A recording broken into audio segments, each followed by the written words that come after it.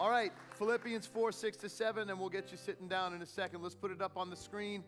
We're going to read it together. Philippians 4, verses 4 through 9 is actually what we're going to read, not 4, 6 to 7. We're going to read 4 through 9. And today, I'm going to just give you the framework for a series that I believe we're going to end my time with you here until I go away in the summer, the next 3 sessions I have with you. And today, I'm going to be speaking about the anxiety antidote. The anxiety antidote. How many people know anxiety is something that we all deal with? Okay. All right. Some of you are anxious right now. How long is this going to go? You may not be anxious about many things, but you get anxious about my preaching. Come on. Philippians 4, 4 through 9 is a verse that we know, right? Be anxious for nothing. But how many times something that's so familiar, we just kind of just speed through? We get that way even with relationships with your spouse. Come on, your spouse, you could be so familiar with your spouse that you forget sometimes what drew you into that wonderful person in the first place. And if we can just take a moment to go verse by verse in this passage, I believe we can extrapolate something special that God has in there. Because a lot of times when we're anxious, we just throw the scripture at the anxiety and we think, okay, be anxious for nothing. And then all of a sudden the scripture is going to do the work. But if we read this together, what we'll find out is that what God expects from us is prayer. What God expects from us is to trust Him. And what God expects from us is to change our vision off of what's making us anxious and to put it on something else that is holy and pure and to put into action what this word says. So we're going to read it together because I believe the public reading of the Word of God is so important for the church. And let's read it off the screen together. It says this: "Rejoice in the Lord always. I will say it again, rejoice. Let your gentleness be evident to all. The Lord is near. Do not be anxious about anything, but in every situation by prayer and petition, with thanksgiving, present your requests to God. And the peace of God, which transcends all understanding, will guard your hearts and your mind in Christ Jesus." Now, that's where we usually end. That's where we usually end when we read this scripture. But if you look at the NIV, the passage, the totality of the thought that Paul is writing happens between verse 4 and verse 9. And the action of which God wants us to do, which will bring the antidote to the anxiety, comes through this. Now, verse 7, we're going to start in verse 8. It says this: "Finally, brothers and sisters, whatever is true, whatever is noble, whatever is right, whatever is pure, whatever is lovely, whatever is admirable, if anything is excellent or praiseworthy, think about such things." Now, I want to just throw that out there, that it's not just enough to pray, but that we're supposed to change the target of our thoughts, that we're supposed to take our eyes off of what's making us anxious. And the Bible says in Hebrews, it says, fix your eyes on Jesus. And then it says this: whatever you have learned, say it with me, whatever you have learned or received or heard from me or seen in me, put it into practice, and the God of peace will be with you. It's not just enough to hear the word, but you've got to put it into practice and do the word. For in James it says, just don't be a hearer of the word, but be a doer of the word. Are you ready to take the journey with me, Belrose? Let's pray. Father, give me the mind and the heart of Christ to preach this word without any interruption. I know, Lord, I'm only going to be able to give an introduction today because the hour is drawing near. But Lord, I pray that whatever is said today will be exactly what you want to speak into the hearts of your people. And that, Father, there would be a blessing over their lives as they leave this place, that they would leave in peace and prosperity. And that, Lord, you give me the mind and the heart of Christ to preach this word without any interruption. We ask it in Jesus' name. And all of God's people said amen and amen. Praise the Lord. You may be seated. What I plan to do over the next few weeks is to exegete this scripture. One of the things that is in my heart is to not only feed you fish, but to teach you how to catch them. And it's one thing to listen to a sermon, but it's another thing to extrapolate and to draw out of the Word of God everything that He has. And one of the dangers that we have with things that are so familiar is that we glance over them so quickly. Remember, just a couple of weeks ago, I preached about the 23rd Psalm and how sometimes we read it so quickly that we forget that some of the richest answers in all of Scripture are right there in that passage. And this is another passage that we use along with Matthew chapter 6, don't worry, because it doesn't add any other days to your life. And we see in Philippians, be anxious for nothing, but everything by prayer and petition. Make your requests known to God. How many times have you read that when you're anxious? How many times have you quoted that scripture when you were going through a hard time? How many times have you prayed that scripture and you go through it? And then when you're reading it in your devotions, you're like, yeah, I know that scripture. And you read it and you glance over it. But what things you need to understand is that some of the things that have become so familiar to us as believers, when we rush through them, we miss the power of the word. And what I plan to do over the next couple of times that I have with you is to take from chapter 4, verse 4 to chapter 4, verse 9, and exegete, or to take out of that scripture everything that God wants to say to us in that passage. Now, we're going to talk today about anxiety. And here's the disclaimer. If you have clinically diagnosed anxiety and depression, if you have been diagnosed by a medical professional or psychological professional with clinical anxiety, let me say this: take your medications and allow the medical technology to minister to you so that you can have an opportunity then for the Holy Spirit to come in and bless your life. I remember what Bishop Jake said, and this is for everybody. This is a disclaimer, because I don't want you to think that I'm being naive to think that all anxiety can just be cured with one thing. I think some people get so anxious that they need the help of medication to stop the waves. But Bishop Jakes was talking about the disciples in the boat with Jesus, and that the waves were coming in the boat. And how many people know anxiety allows you to take water in? And how many people know you can only take so much water in until you start to sink? Does anybody know what that sinking feeling feels like? Where you just get so distraught over something and it just feels like the waves are crashing and they're just not moving your boat, but you're taking in water and you start to sink. And how many people know that's a hopeless situation? Have you ever been on a raft in somebody's pool and you've exceeded the weight limit, and that you all of a sudden you hear the air come out and you start to sink and you realize you're in the deep end? Now, you know you could swim, but there's something demoralizing about sinking. But when Jesus got up and the disciples asked him to get up because they were afraid of the water coming in the boat and the waves and the wind that was raging, I love what Bishop Jake says. When Jesus got up, he did not rebuke the waves, because the waves were caused by something else. The waves were caused by the wind. You don't have waves if you don't have wind. It's one of the biggest contributors to waves and currents in our oceans. And so when Jesus got up, he rebuked the wind, not the waves. And I believe that the medication that we can take, that if you are diagnosed by a medical professional, can calm the waves so that Jesus can get into your heart and speak to the wind. And I believe that even if you're not on medication and you're dealing with anxiety, anxiety is a symptom of a greater problem. And that many times you are dealing with anxiety because instead of dealing with the root of the issue, you are only dealing with the wave of the issue. And today I want to say to the wind, be still. Because I believe anxiety has busted you and me up far too long. How many people will believe that in this season it's time to get rid of anxiety once and for all? Now, one of the things you need to understand about Paul is that Paul is writing this letter to the Philippian church, but he's writing it from prison. And in the latter verses, after verse 9, he says, I know what it is to be content in all things. I know what it is to be poor. I know what it is to be rich. I know what it is to be all these things. I've been on the extremes.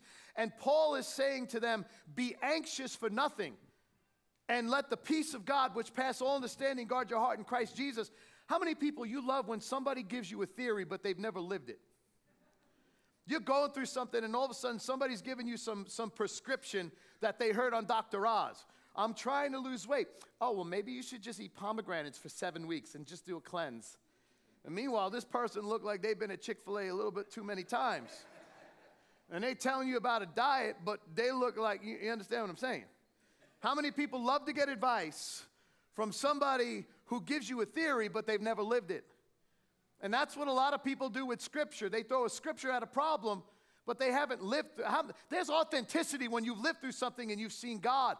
And when Paul writes, be anxious for nothing, he's writing because he's been flogged in prison. He's writing this because he was a Roman citizen and his rights were violated by the Roman government. He knows what it's like to be minimized. He knows what it's like to be ostracized. He knows what it's like to be in prison for something that wasn't an imprisonable offense. He knows what it's like to sit in prison for a long time and yet not have a trial and not have any justice brought to his cause. He knows what it's like to be put away and rot, and yet he's saying, I know what it's like to be persecuted.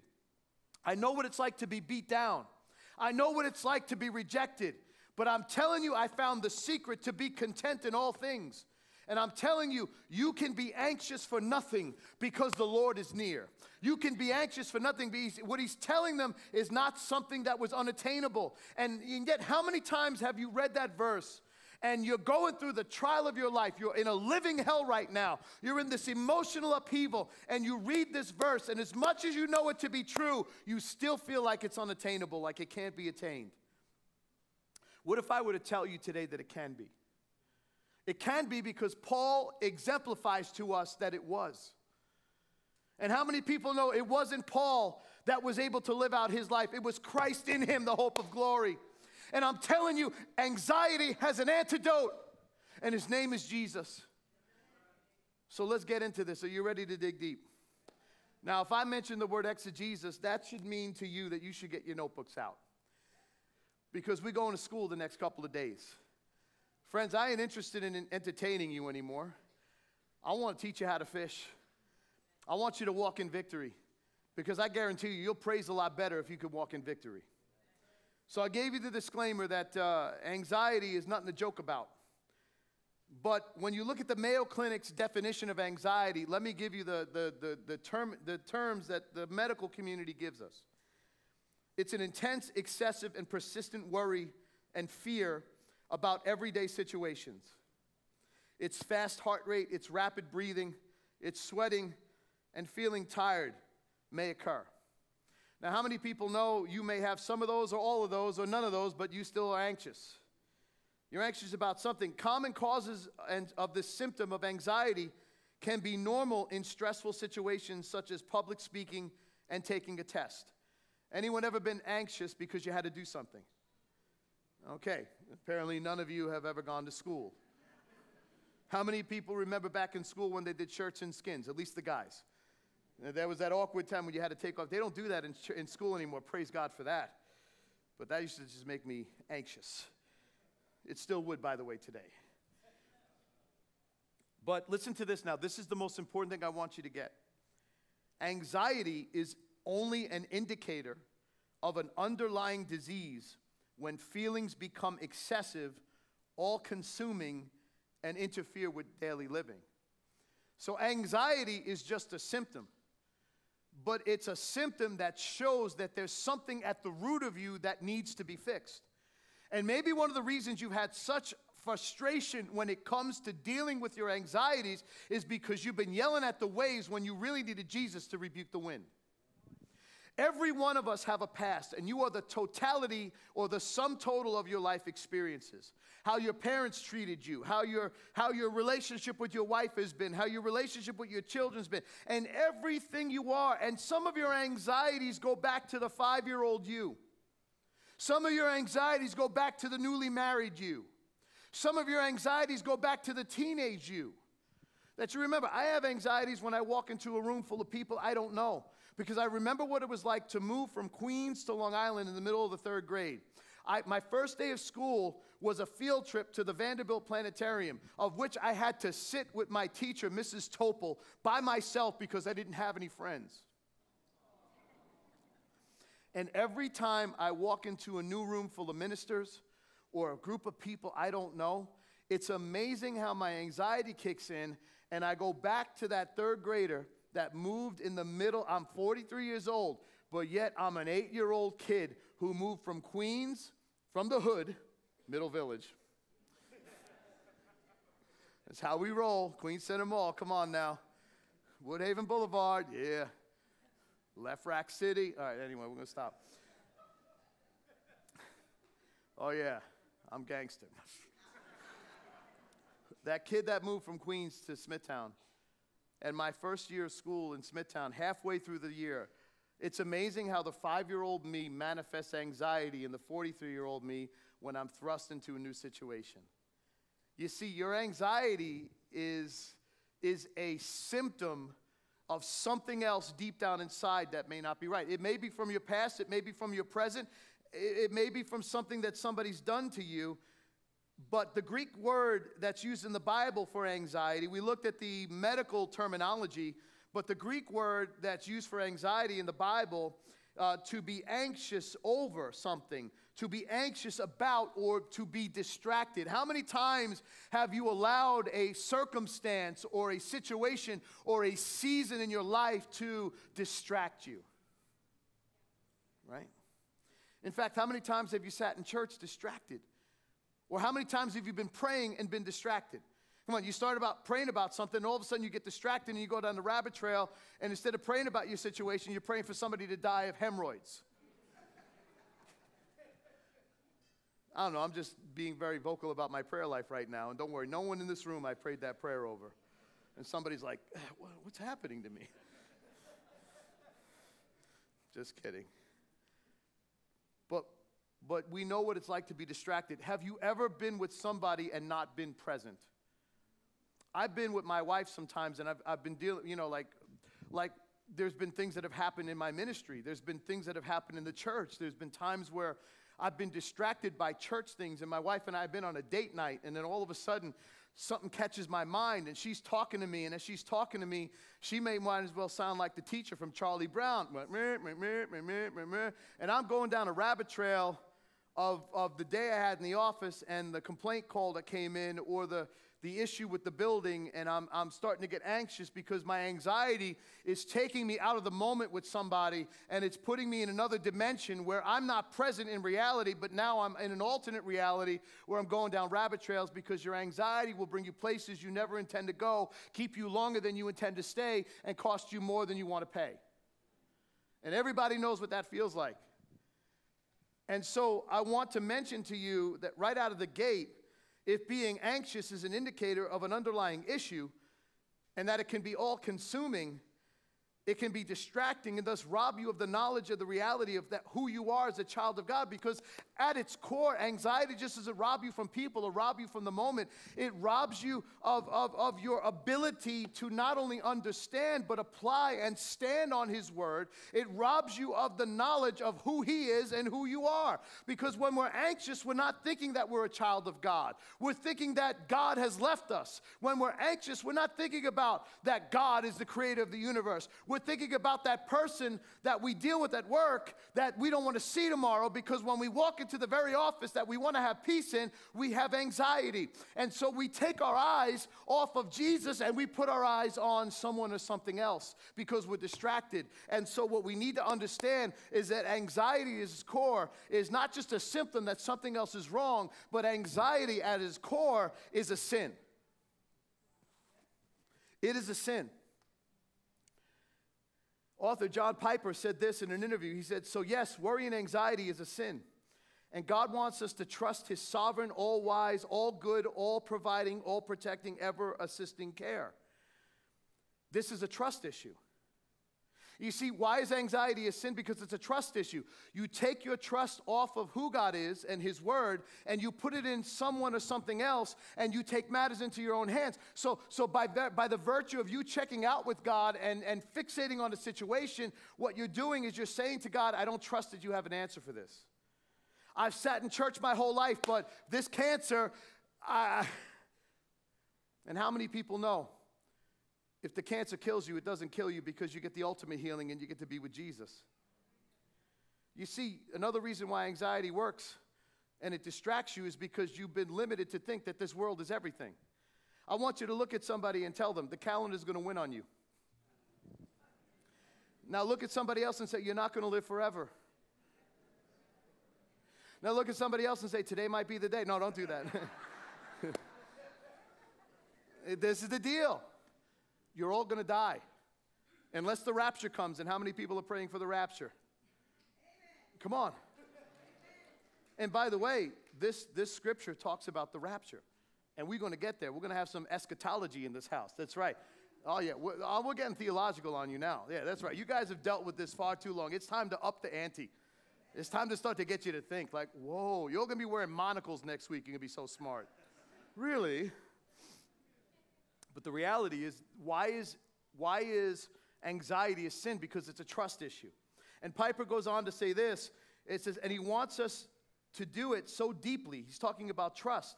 He wants us to do it so deeply that death itself is not the ultimate threat. That death cannot separate us from the love of God or rob us of our joy. So the godly opposite of anxiety is peace. That would be a good thing to write down. The godly opposite of anxiety is peace and contentment, rooted in trust in God's promises. Once again, I'll say that again if you want to write it down. So the godly opposite of anxiety is peace and contentment, rooted in trust in God's promises. In Proverbs 3, 5, and 6, once again, another verse that we know so much that we skim through it, it says this. Let's put it up on the screen. It says, trust in the Lord with all your heart and lean not in your own understanding. In all your ways acknowledge him, and he will direct your path. So we need to understand God desires us to trust him, but trust leads to the direction of our path. And one of the things that gets people most anxious is a fear of not knowing what's next. I don't know what my future holds. I don't know what God has in store for my children. Come on, some of you got young kids and you're wondering, what are they going to become? You know, you saw how they handled a knife the other day and you're wondering, are they going to be an axe murderer? I don't know. But the reality is we fear the future because we can't see into the future. Come on, how many people you know it's going to end for your life? How many people know the next 10 years of your life are going to go? We hope we know how it's going to go, but the reality is none of us know how it's going to go. And so we fear and we get anxious. We get anxious when we go to the doctor and we have a hope and a desire to go someplace, to do something, to be somebody, and then all of a sudden the report at the doctor's office doesn't match the reality or the manifestation of God's dream in our life. And then we start to get anxious that what we're hoping for may not even happen. Have you ever been anxious that what you're hoping for may not even happen? Some of you want to get married, and you hear me talk about the rapture, and you're like, God, please let me get married before the rapture. At least let me get a week of my honeymoon in before the rapture. I remember when I was a teenager, because back in the 80s, all the youth pastors used to make you watch Left Behind, you know what I mean? And the Antichrist. And remember, come on, the people in the Unite uniforms, you know what I mean? And the whole world was going to be taken over, and the UN was evil, and all of a sudden, the church was gone. And I used to go to those youth rallies where they used to make us watch the Left Behind video, and, what was it? A Thief in the Night. It wasn't Left Behind. A Thief in the Night. That's even more gangster than the Kirk Cameron thing. Thief in the Night give you nightmares. And I used to pray at the altars when the youth pastors would have the altar calls.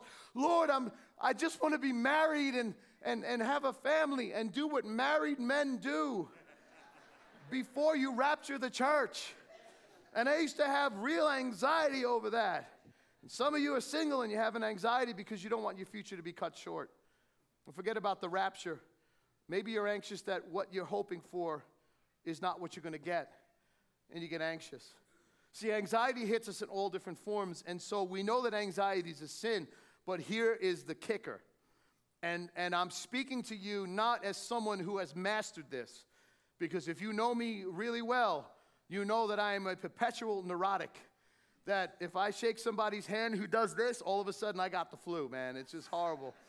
You know, I'm looking at everything, man. I had to follow somebody in a buffet the other day. They're licking their fingers. I'm like, I'm good. I'm fasting today. It's good. I'm anxious about a lot of things. You understand what I'm saying? I'm a Mets fan. Anxiety follows me. But this is what anxiety really is. It's not only a sin. See, you got to understand what you're dealing with if you want to be able to see the solution. It's an indication that what you are worried about, and listen to this now, has become an idol. Anxiety is idolatry. And that's hard. That's hard for me to accept in my own life. Someone or something has taken the place of God. You see, it's meaning that you have taken your attention off of God and His Word and thus disbelieved Him and His Word.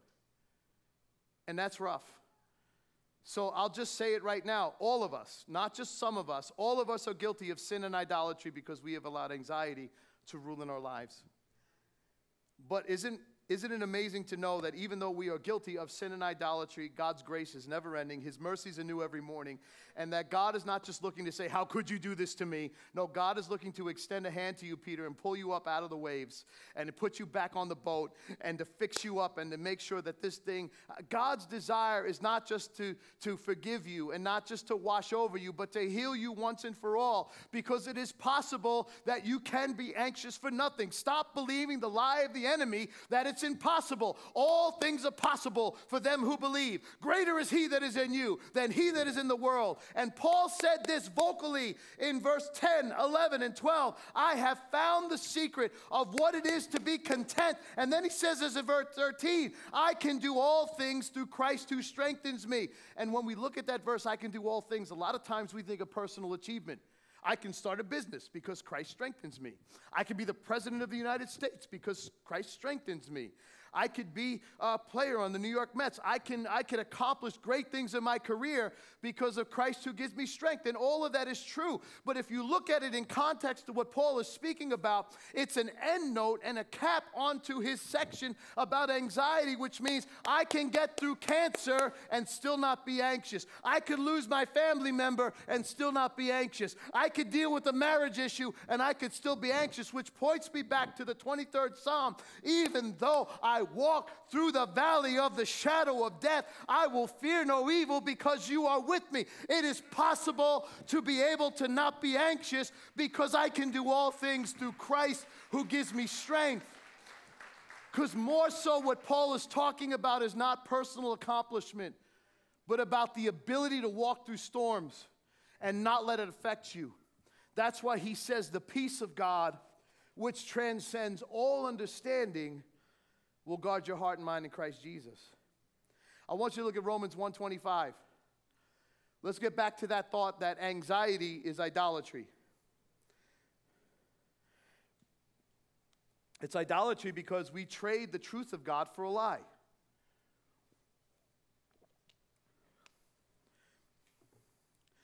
How many times have you felt the pain in your body, gone on WebMD, and all of a sudden you found out by looking at your research that you thought you had a tumor? You went to the doctor and he told you just pulled a muscle. Has anybody looked on WebMD, self-diagnosed themselves to their death, whether you started to go to Costco to buy your casket? Come on, raise your hand. Raise your hand if you've ever been on WebMD and you misdiagnosed yourself. Come on. You're all lying. This whole section over here, you're guilty by the look on your face. That's right. I see it. Tumor over there.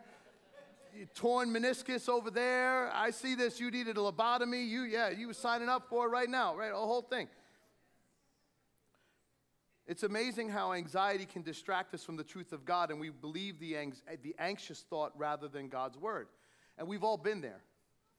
Sometimes it's just in the fear of missing out. You get anxious because you feel like you're not going to get what you think you need. And so you take matters into your own hands. And Romans 1:25 says this, they exchanged the truth of God for a lie and worshiped and served created things rather than the Creator, who is forever praised. Amen. When we trade the peace of God for created things, when we swap out God for anything else, it's an idol. And in Exodus 23:4, let's put it up on the screen so you can read it. It says, you shall have no other gods before me. You shall not make for yourself an image in the form of anything in heaven above or on the earth beneath or in the waters below. You shall not bow down to them or worship them, for I, the Lord your God, am a jealous God. Do you realize that God is jealous for you, not just for your love and affection and your worship, but God wants you to run to Him no matter what the situation is? See, I don't know about you, but when my kids find themselves in a problem, Dominick is 16, Luke is 12, Rebecca's going to be 8 on the 15th of July. Can you believe my daughter's going to be 8? She's killing me. She wants to get her ears pierced. I don't know if I'm ready for this. She's walking, trying on bathing suits the other day. I was like, why can't we go Muslim on this? Why can't you just burqa this whole thing? You know what I mean? Why can't we just go head to toe where all we just see is your eyes? I mean, come on. Save yourself for your husband at 75. Let's go. A burkini, right? Isn't that what it is? A burkini. Yeah. If anybody, I'll give you her sizes if you want to hook me up with a couple of, like a dozen burkinis. Let's get her covered up for the summer. She's 8, but I don't trust any guy, especially those weird 8-year-old kids. She got an invitation to some boy's birthday party over the summer. Ripped it up before she could even see it. You don't need to go there. You don't need that. Boys are bad. Who cares if Mateo's turning 8? If he wants to make 9, you better not be there. Anyway, when your kids get themselves into trouble and they, instead of coming to you, they try and take matters into their own hands. Number one, maybe because they don't want to upset you. And then when you come to them and you ask, how come you didn't come to me? Well, I didn't want to get you mad. But now they made you even more mad because they made matters worse. I feel like God says to us a lot of times, like, how come you didn't come to me? And that's what anxiety does. It keeps you from going to God. And that's why he says you need to pray. Because you can't give up that connection between you and God. The other thing that I think our kids do is they think we don't know. I'll never forget when I was a kid, I thought my father was like really unrelatable to me at times. And so like I wouldn't go to him for a lot of things. But what I found out was when I actually sat and talked to him, he was more relatable and more current to my life than I could have ever imagined. Some of the most powerful talks of my life when I found out that my father went through some of the very same things I was going through. But he grew up in the 60s, and I grew up in the 80s and early 90s, and so how could somebody from the 60s who, my father detested the Beatles and he loved Chubby Checker, but anyway, that was another story. But how can somebody from the 60s relate to somebody from the 90s? It's like my kids. How many adults understand this? When you drive your car, you got control of the radio. You know what I'm saying? I want to listen to what I want to listen to. I'll put on the 80s station every once in a while. I'll put on the smooth jazz. I put on Wynton Marsalis the other day, live from Lincoln Center, the Lincoln Center Jazz thing, and I'm listening to this, and they're all starting making fun of me. All Dad does is listen to jazz. I was like, because that's real music. And by the way, ain't nothing that will help your aggressive driving like a good Van Halen tune every once in a while. Come on now. I played Van Halen. My kids must have thought I was the devil. Dad, you listen to this? I was like, yeah, I was listening to this when I was dating your mom. Rachel thought I was the devil because don't trip. God's not done with me yet, But in the era of being able to download music, you could only download the good songs. So you don't have to download the bad songs on the album, right? I don't know if maybe God still doesn't deal with me, but we were in the Valley Forge Library studying for a theology exam, and I had Van Halen in my headphones, and my wife thought I must have been the Antichrist. But my kids look at me and they think because I listen to old people music. Van Halen is old people music. That like I don't know who Bruno Mars is. And like I shocked my son. He's like, Dad, you don't know one song from Bruno Mars. 24 karat magic in the air. I don't know Bruno Mars. Hashtag Jesus, hashtag blessed, I'm a dangerous man with some money in my pocket. Get up! And they're all looking at me like, you know Bruno Mars? And so I say all this to divulge that I'm pretty much insane, to tell you this, that sometimes our kids think we can't relate. And it isn't amazing how sometimes when we go through anxiety, we don't think God can relate. We think that he's an ancient God and we got a current problem, but Ecclesiastes says this, that there's nothing new under the sun. When he says he's your shepherd, that means he's your shepherd for everything that you need. That there's nothing outside of your life that God can't handle, and there's nothing outside of your life that God can't relate to, because the book of Hebrews tells us in Hebrews 4 that the high priest that we can go to has been tempted and tested in every way, but yet was without sin. I'm telling you, Jesus understands everything that you are going through right now. Never fall for the lie of the enemy that this word is outdated. This word is right on time. This word is alive. This word is more current than current is. This word is an answer. This word is a lamp unto your feet and a light unto your path. And never underestimate the power of prayer, because the Bible says that God knows what you need even before you ask it. So I'm telling you, he already knows what you're anxious about. He already knows the cause of the issue. He already knows the wind that's making the waves. Never discount what God can do in prayer. And he says this, be anxious for nothing, but with everything by prayer. That means you need to have a prayer life. and petition, make your request known to God. And then the peace of God, which transcends all understanding, will guard your heart and your mind. For out of the abundance of the heart, the mouth speaks. And some of our mouths speak stupidity because we've allowed our heart to be marred with insecurities and anxieties. So have you ever been surprised with what came out of your mouth? It's because you've not allowed the Lord to guard your heart. But then it says this in the latter portions of the verse. It says it's not enough to pray. You got to change your focus. It says whatever is pure, whatever is lovely, whatever is holy, right? Whatever is, all these things. He says think upon these things. And that reminds me of Hebrews chapter 12. It says this. It says, throwing off the sin that so easily entangles, we fix our eyes on Jesus.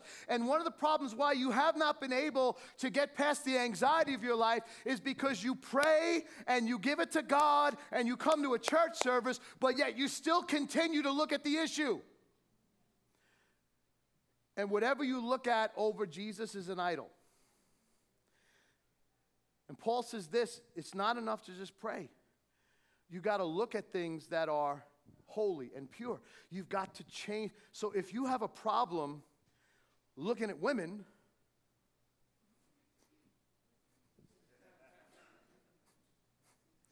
if you got a problem looking at men, you know, all the commercials where the women look at men is usually with a construction worker like this, with his shirt off. If I did that right now, I look like Slimer from, you know, like, or the Blob. Look like Jello jigglers. You got a problem looking at men, you got a problem looking at women. If you got a problem lusting, if you got a problem with pornography, if you got a problem with gossip, if you got a problem with getting back at somebody, if you got a problem with anything, you can't just pray it away and you can't just read the Bible over it. You've got to make a choice to fix your eyes on Jesus rather than the issue. And the reason why you still have anxiety, it's like you're praying about it, but you're still looking at it. You're giving it to God, but you're still looking at it. And whatever you look at as a man thinks, so he is. And what you allow to come into your eyes goes directly into your heart. That's why it says the peace of God, which transcends all understanding, will guard your heart and mind. But your heart and mind can't be guarded when you still choose to look. And it may not even be a physical picture. It could be an emotional feeling. You're looking on the emotional feeling, but you need to look at God. You got to trade what you've been looking at for something that's better. And then the last thing he says is do these things.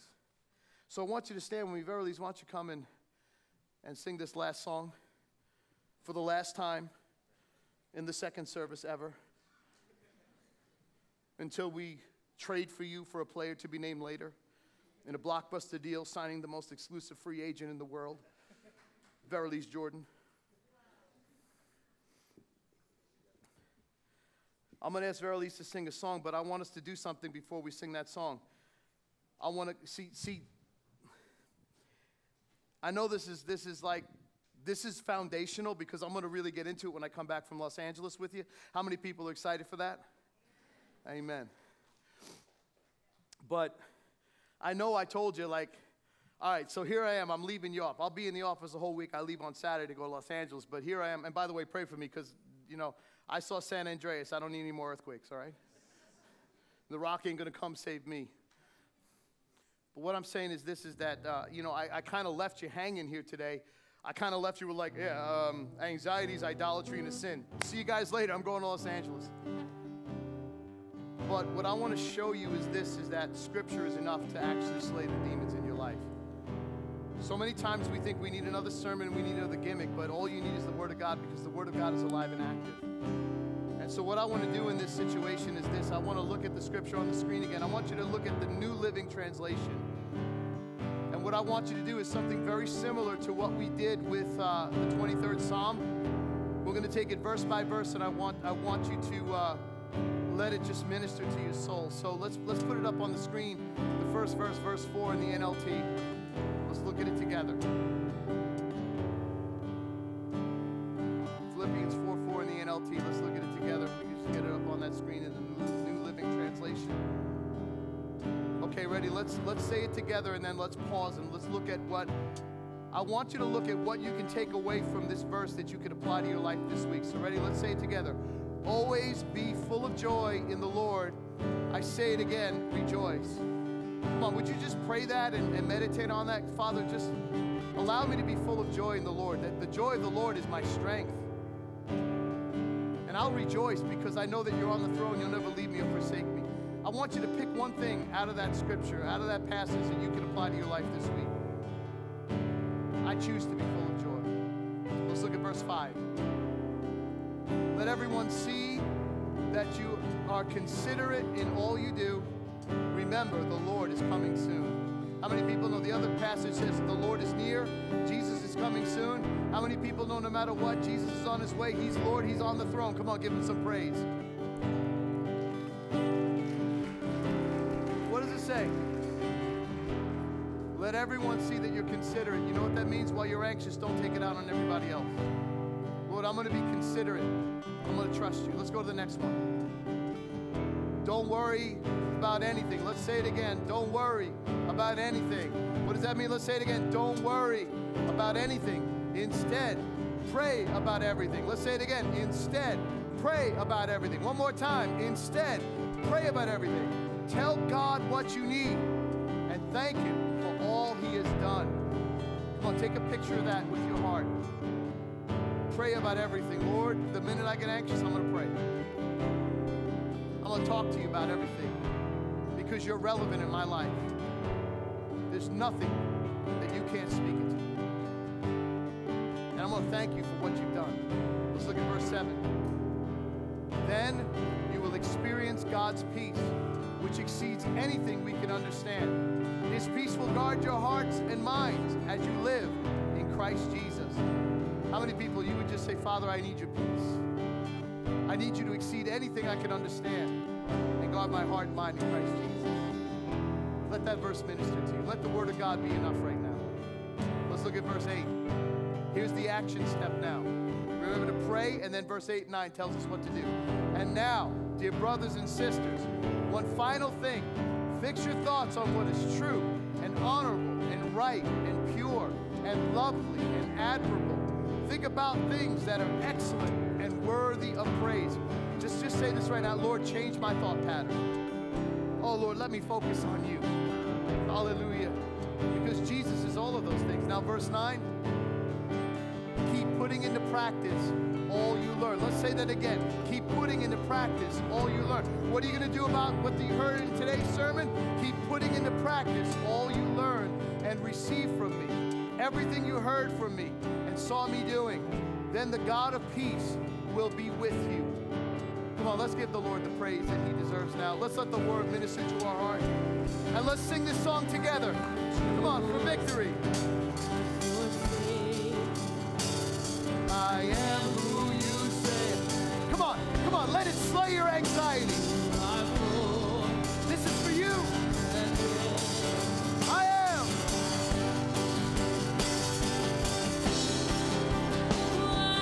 Chosen, not forsaken.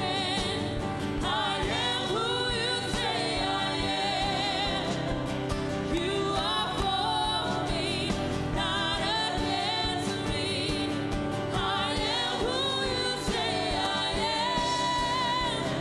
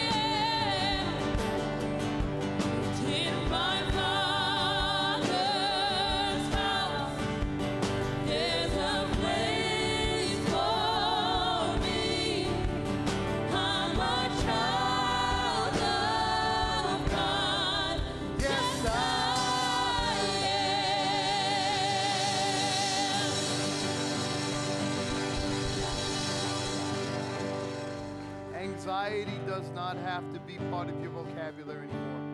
It doesn't mean that you're not going to go through things, but Paul said this. I just want to read it to you because you need to hear this. He said this in the latter verses in verse 11 through 13. I am not saying this because I am in need, for I have learned to be content whether the circumstances. I know what it is to be in need, and I know what it is to have plenty. I have learned the secret of being content in every situation, whether well-fed or hungry, whether living in plenty or in want. I can do all things through Christ who strengthens me. We do not have to be plagued with anxiety anymore. We can be free. We can be free. But we need to be prayer warriors that talk to God in prayer, that realize He is relevant to everything we're going through. The second thing we need to do is we need to fix our eyes on what is perfect, and that's Jesus. You can't continue in your anxiety if you're looking at someone who is more powerful and greater, because then that song becomes a reality. Then you know who you are and you know who He is. And if I know who He is, I know my Father can take care of any demon that's in my way. And then the last thing is this. You just can't be a hearer of a word. You got to be a doer of a word. And that means you need to put it into practice.